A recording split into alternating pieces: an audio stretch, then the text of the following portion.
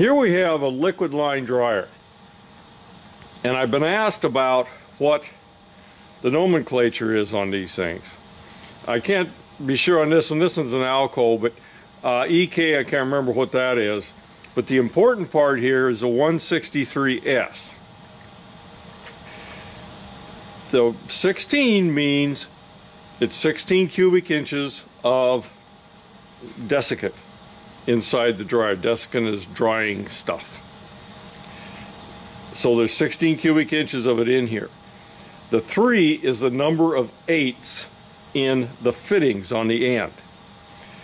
That means, like, if it says 163, the 3 means 3/8. If it said 4, it would be ½ inch. 2, it would be ¼ inch. Simple enough.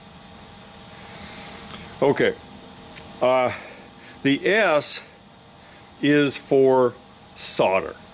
Like, this is a solder type fitting, or sweat fitting. It probably is sweat instead of solder, but if it was say a flare fitting, the same 3 would be on there if it was a 3/8 flare, and that would be an F. That's all that nomenclature is.